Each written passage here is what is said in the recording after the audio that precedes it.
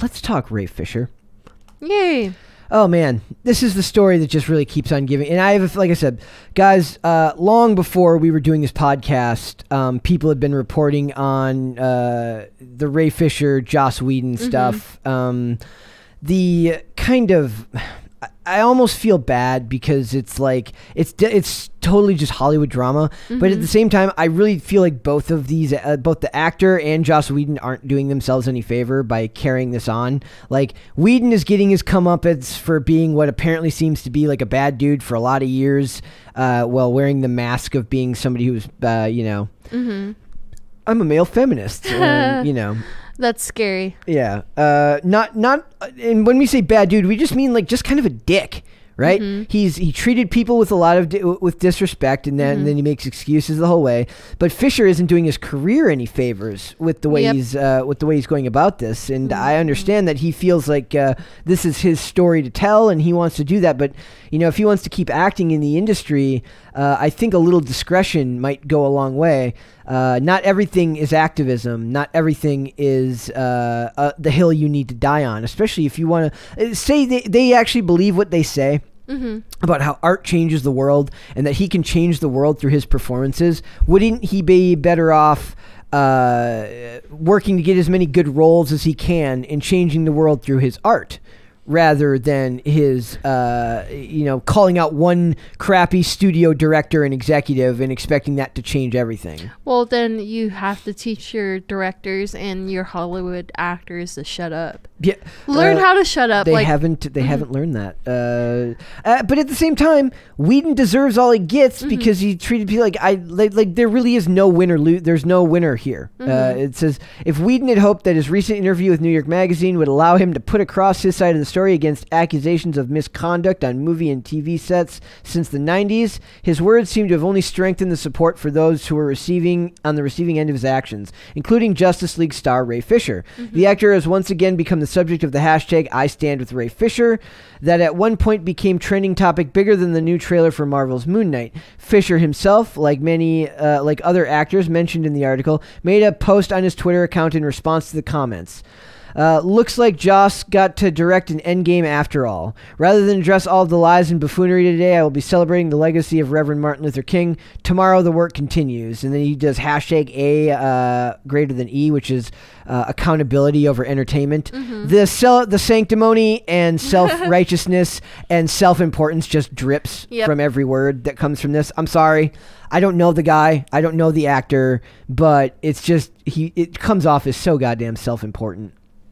That's how Hollywood is now. Ray Fisher played the Victor Stone cyborg in Justice League, although his appearance in the original 2017 release of the movie was much less than originally planned by Zack Snyder, thanks to cuts made by Whedon. In 2020, Fisher took the huge step of publicly accusing Whedon and others for racist and abusive behavior while filming on the superhero movie.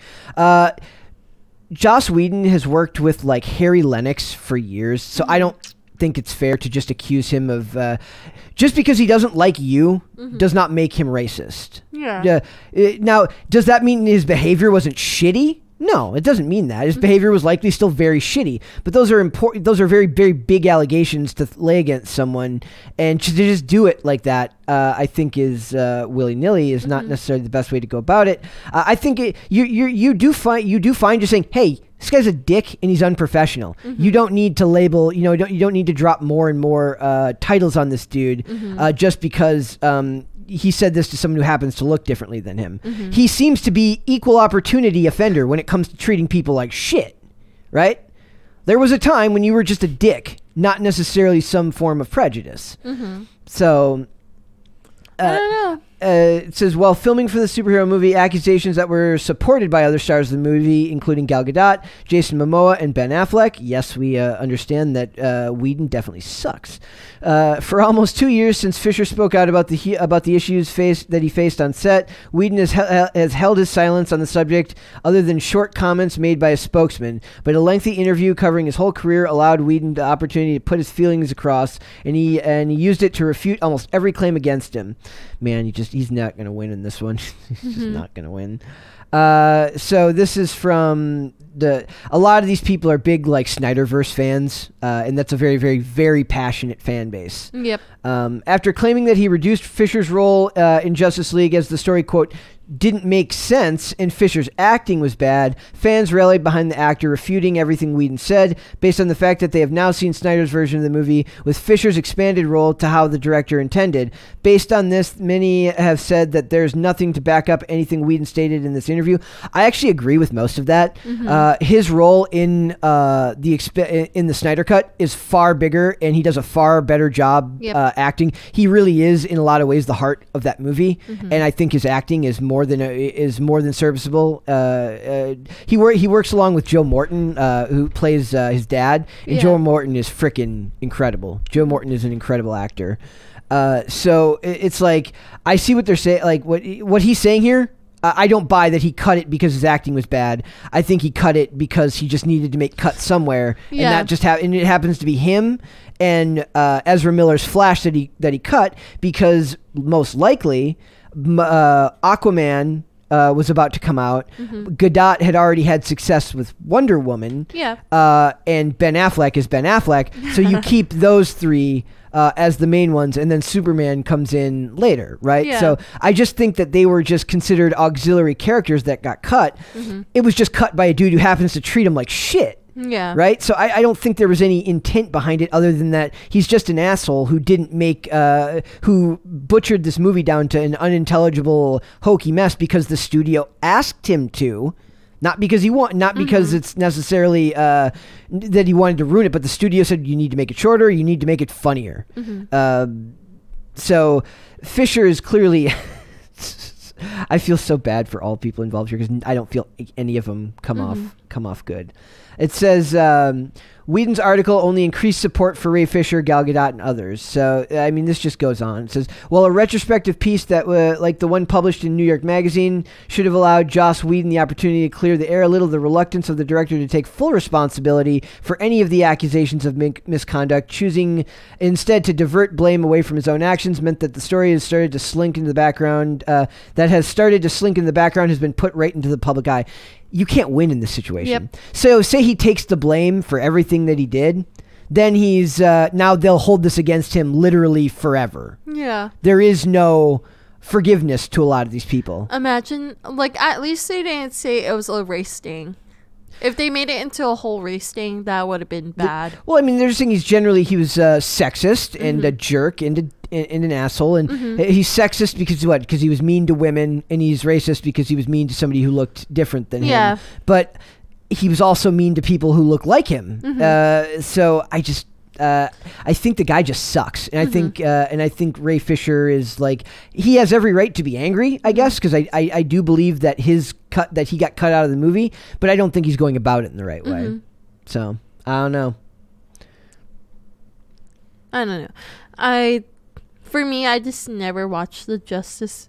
You never saw the Snyder Justice Cut. Yeah, well, no, I watched like clips here and there, but the Justice League movie, I was like, this is kind of long. The 2017 one was bad, but the cut was really good. So it does make me wonder, like, I would love to see like what could have happened if they would allowed Zack Snyder's version to come out first. Maybe all of this doesn't come out and Ray Fisher's getting more roles now. Because whether they like it or not, just by calling people out like this, executives aren't going to want to hire you, right? So I don't know, man. It's I feel bad for not for the parties, but I feel like it's just it's bad all around, right? Yeah, for sure.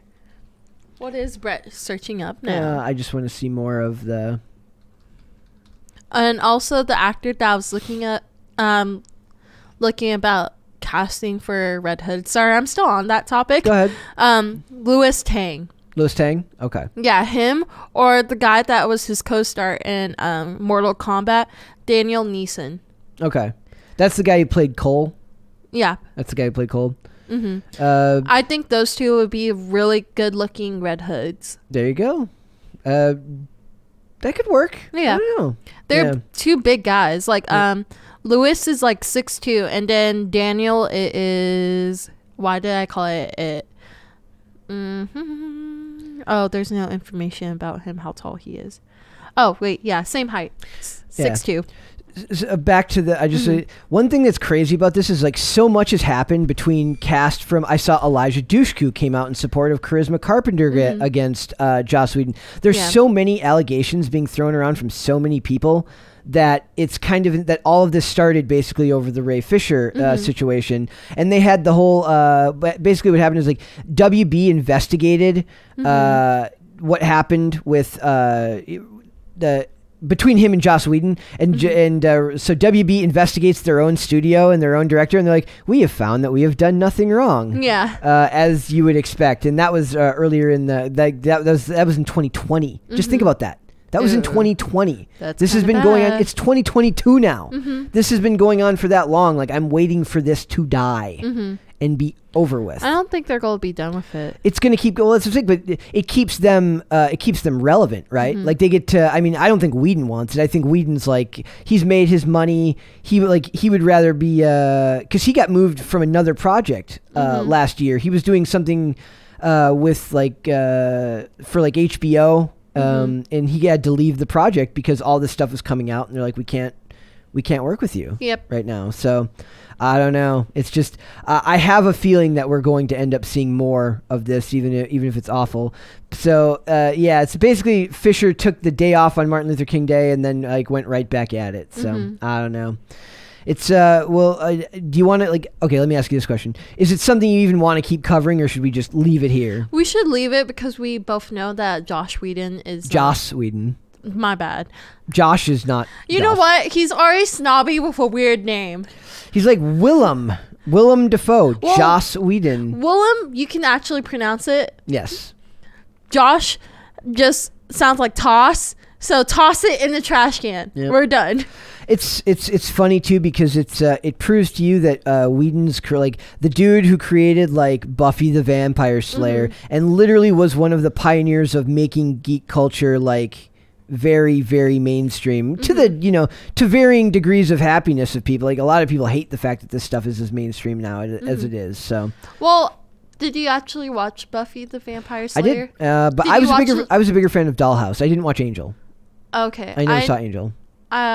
I never watched Dollhouse. I watched a little bit of There's only 2 seasons. It was a show about the imprinting of human consciousness onto blank slate people. Well, I saw the summary of it, but I just never watched it. Very, very good. Again, Harry Lennox, very good actor. Eliza Dushku, very good. Well, for me, I like Buffy the Vampire Slayer because it was based on a movie that was turned into a book that was turned into a TV show series. I like the series, but because I like the actress who plays Buffy. She also played Daphne in the Scooby-Doo movies. Sarah Michelle Gellar. Yep.